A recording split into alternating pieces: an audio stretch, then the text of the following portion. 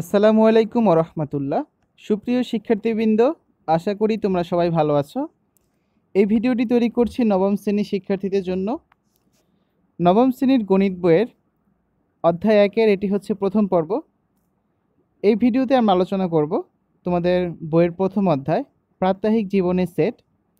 এই অধ্যায়টির পৃষ্ঠা 1 থেকে 6 পর্যন্ত যেসব বিষয় রয়েছে সেই সম্পর্কে আমরা বিস্তারিত আলোচনা করব এবং যে সকল সমস্যা রয়েছে তার সমাধানের চেষ্টা করব। তো চলো শিক্ষার্থীরা, প্রথমে তোমাদের বইয়ের সূচিপত্রটা দেখে নেওয়া যাক। এই হচ্ছে বইয়ের সূচিপত্র। তোমাদের বইয়ের প্রথম অধ্যায় প্রাত্যহিক জীবনের সেট, 1 থেকে 28 পৃষ্ঠা রয়েছে। আমরা প্রায় 10 থেকে 11টি পর্বে হচ্ছে এই অধ্যায়টা শেষ করার চেষ্টা করব এবং ডিটেলস আলোচনা করব। তো তোমরা ভিডিওগুলো দেখবে আশা করি। তো সূচিপত্র বাকিটা দেখাচ্ছি না, জাস্ট তোমরা দেখে নাও। আমরা হচ্ছে প্রথম অধ্যায়ে চলে যাই, ঠিক আছে?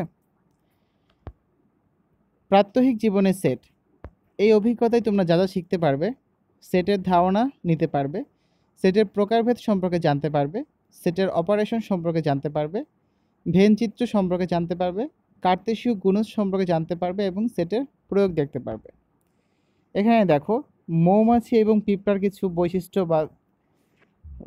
বা উপাদান দেওয়া আছে। দেখো, যেমন মৌমাছি হচ্ছে উড়তে পারে, মধু আহরণ করে, খোলা স্থানে বাসা বাঁধে। পিঁপড়া হচ্ছে হেঁটে চলাফেরা করে, শিকারী প্রাণী, গর্তে বাসা বাঁধে। আর এরা উভয়ই হচ্ছে 6টি করে পা আছে, দলে বসবাস করে এবং রানী দ্বারা নিয়ন্ত্রিত হয়। এখানে দেখো, এটাকে বলে এক ধরনের ভেন চিত্র, ঠিক আছে? তো 3টা কালার আছে। এটা হচ্ছে শুধুমাত্র মৌমাছির বৈশিষ্ট্য, এটা হচ্ছে শুধুমাত্র পিঁপড়ার বৈশিষ্ট্য এবং এই 3টা হচ্ছে মৌমাছিরও বৈশিষ্ট্য, পিঁপড়ারও বৈশিষ্ট্য, অর্থাৎ দোনোজনের বৈশিষ্ট্য। আমরা সামনে দেখব। আমরা যে ইউ লিখি, ঠিক আছে, সেই ইউর মধ্যে যখন আমরা লিখব সেটের ডিটেলস পড়ার সময় আমরা দেখব, ঠিক আছে? এটাকে বলে ইউনিয়ন। ওটার ক্ষেত্রে হচ্ছে আমাদের প্রত্যেকটা মান চলে আসে। আর উল্টা ইউ যখন আমরা লিখি সেটাকে বলা হয় ইন্টারসেকশন। ওইটা হলে শুধুমাত্র দুইটার মধ্যে যে বৈশিষ্ট্য মিল আছে সেটা হয়, অর্থাৎ তখন এই 3টা মান শুধু বা 3টা বৈশিষ্ট্য শুধু চলে আসবে অ্যান্সারে, ঠিক আছে? তো ডিটেলস যখন আমার সামনে দেখবো তখন বুঝতে পারবে। এটা হচ্ছে তোমাদের বইয়ের প্রথম পৃষ্ঠা। দ্বিতীয় পৃষ্ঠা চলে যাই। প্রাত্যহিক জীবনের সেট, প্রতিটি শ্রেণীতে উত্তীর্ণ হবার সময় তোমাদের এক সেট বই দেওয়া হয়। 8ম শ্রেণীতে যখন উত্তীর্ণ হয়েছিলে তোমাকে যে বইয়ের সেট দেওয়া হয়েছিল তাতে কি কি বিষয়ের বই ছিল নিজের ফাঁকা ঘরে লিখে ফেলো। আমরা দেখবো এগুলো, তার আগে আমরা সবগুলো প্রশ্ন দেখে নিই। একটু মনে করে দেখো, শেষ যখন রং পেন্সিল ব্যবহার করেছিলে তোমার রং পেন্সিলের সেটে কি কি রং ছিল? তোমরা অনেকেই নিশ্চয়ই ক্রিকেট খেলতে বা দেখতে পছন্দ করো। নিচে একটি ক্রিকেট খেলার সরঞ্জামের সেটের ছবি দেওয়া আছে। সেটটিতে কি কি রয়েছে সেগুলো দেখে পাশের ফাঁকা ঘরে লেখো। তোমরা এতক্ষণে বুঝে গিয়েছো আমরা বিভিন্ন জিনিসের সেট নিয়ে আলোচনা করছি। তোমরা দেখলে পাঠ্য বই, রং পেন্সিল, ক্রিকেট খেলার সরঞ্জাম ইত্যাদি সব কিছুরই সেট হয়। তোমাদের শ্রেণীতে যতজন শিক্ষার্থী রয়েছে তাদের নিয়ে একটি সেট হতে পারে। বাংলাদেশের জাতীয় পতাকার রঙের একটি সেট হতে পারে। তোমার পড়ার টেবিলে যা যা রয়েছে সেগুলো নিয়েও একটি সেট হতে পারে।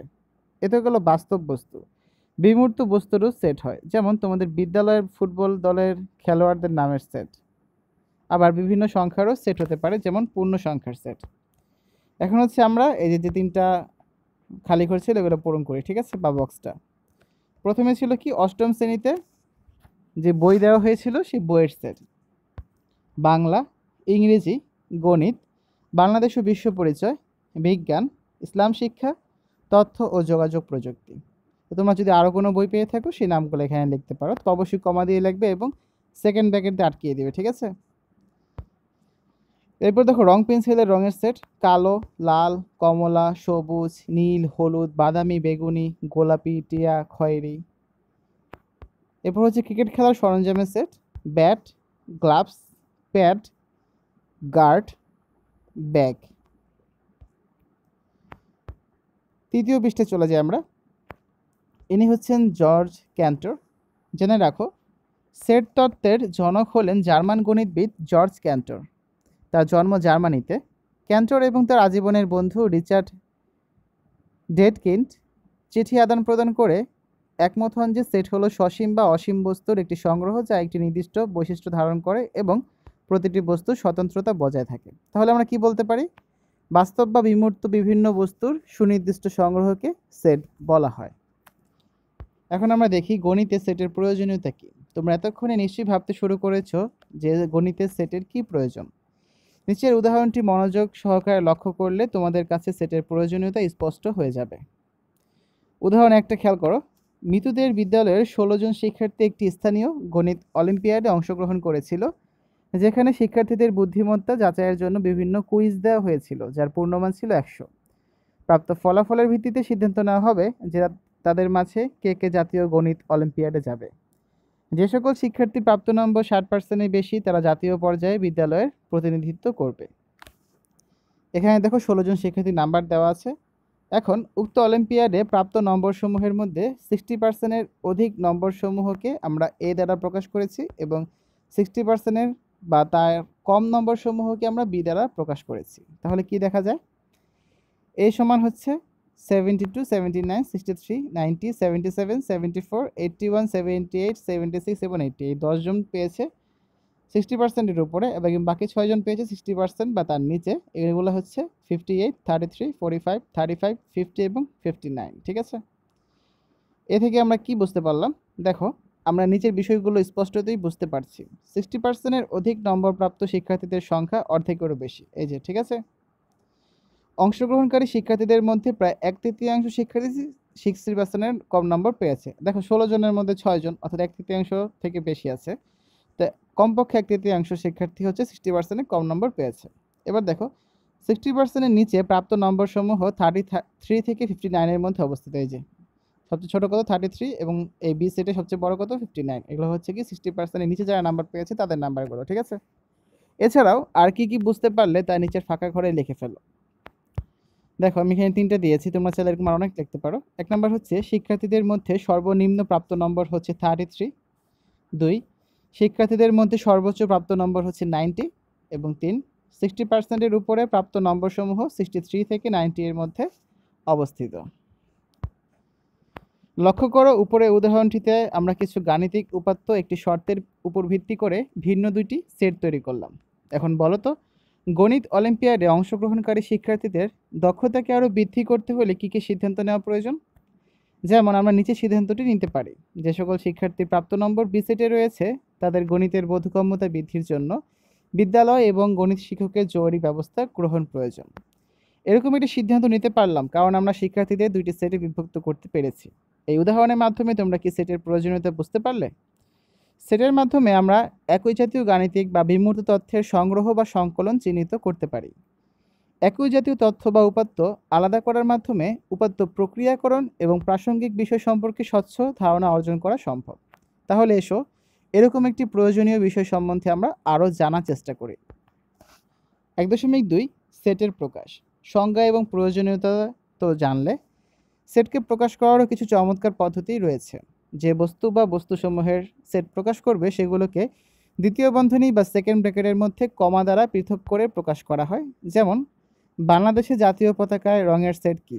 সবুজ, লাল, কমা দিয়ে লিখতে হয় উপাদানগুলো এবং সেকেন্ড ব্র্যাকেটে আটকিয়ে দিতে হয়।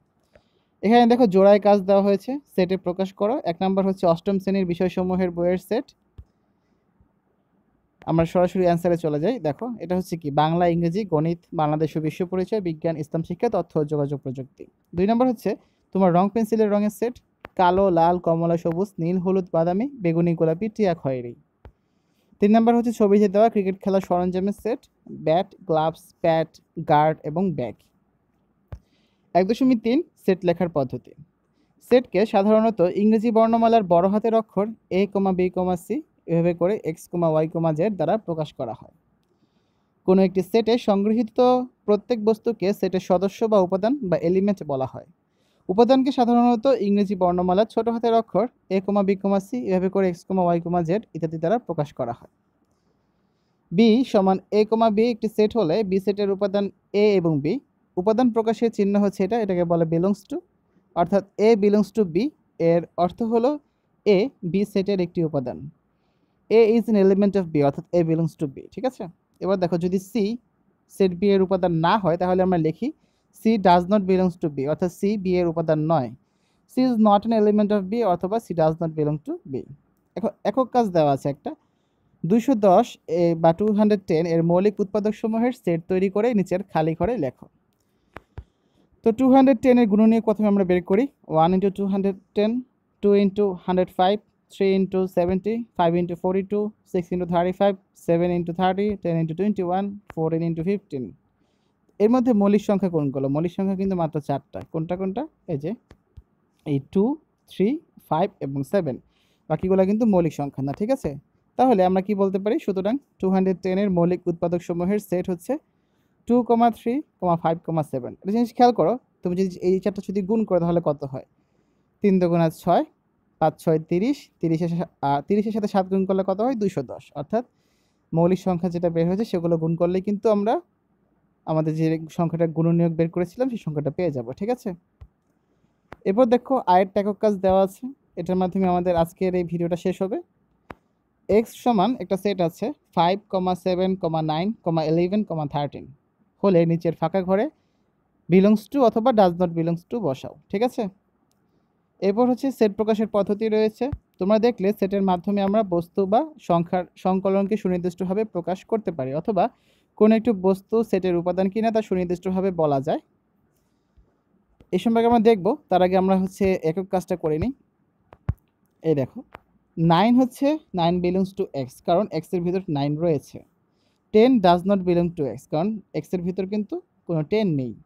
3 does not belongs to x, কারণ এক্স সেটে কিন্তু 3 নামে কোনো উপাদান নেই, ঠিক আছে? 13 বিলংস টু এক্স, কারণ এক্স এর একটি উপাদান হচ্ছে 13। তাহলে আমরা কি বলতে পারি? এখানে 9 আর 13 হচ্ছে বিলংস টু এক্স এবং 10 আর 3 হচ্ছে does not belong to x. তো আমরা একক কাজটা করলাম। এখন দেখো 10 এর চেয়ে ছোট সকল বিজোড় সংখ্যার সেট হচ্ছে কত? 1, 3, 5, 7, 9। এখানে সুনির্দিষ্টভাবে বলা যাবে যে এ এর উপাদান কোনটি, যেমন 3 বিলংস টু এ, কিন্তু 4 ডাজ নট বিলংস টু এ, কারণ 4 হচ্ছে জোড় সংখ্যা, ঠিক আছে? আবার দেখো ইংরেজি বর্ণমালার স্বরবর্ণ ভাওয়েলসের সেট হচ্ছে কি? বি সমান এ, ই, আই, ও, ইউ। এখানে আই বিলংস টু বি, অর্থাৎ আই কিন্তু বি এর একটি উপাদান, কিন্তু B does not belongs to B, কারণ বি হচ্ছে কনসোনেন্ট, এটা কিন্তু তোমার ভাওয়েলস না, ঠিক আছে? সো বি হচ্ছে does not belongs to B. সেটকে দুই পদ্ধতিতে প্রকাশ করা হয়, তালিকা পদ্ধতি ও সেট গঠন পদ্ধতি, যে সম্পর্কে আমরা পরবর্তী ভিডিওতে আলোচনা করব। তো শিক্ষার্থীরা, এই ছিল তোমাদের নবম শ্রেণীর গণিত বইয়ের প্রথম অধ্যায় প্রাত্যহিক জীবনে সেটের প্রথম পর্ব। যে পর্বে আমরা আলোচনা করলাম তোমাদের পাঠ্য বইয়ের পৃষ্ঠা 1 থেকে 6 পর্যন্ত, এবং এই সকল পৃষ্ঠায় যে সকল একক কাজ এবং দলীয় কাজ রয়েছে আমরা সবগুলোর সমাধান করে দিয়েছি, এবং তোমাদের বিস্তারিতভাবে পুরো অধ্যায়টা বুঝিয়ে দিয়েছি। আশা করি তোমরা বুঝতে পেরেছো। তারপরে যদি কারো কোথাও বুঝতে সমস্যা হয় কমেন্ট বক্সে অবশ্যই জানাবে। আমরা ধীরে ধীরে প্রতিটা অধ্যায়ের প্রতিটা পৃষ্ঠার উপরে ভিডিও দিয়ে দিব, ঠিক আছে? এবং এগুলো দেখে তোমরা অবশ্যই উপকৃত হবে ইনশাআল্লাহ, সে আশাই করি। তো আজ এখানে বিদায় নিচ্ছি, সবাই ভালো থাকবে। আল্লাহ হাফেজ।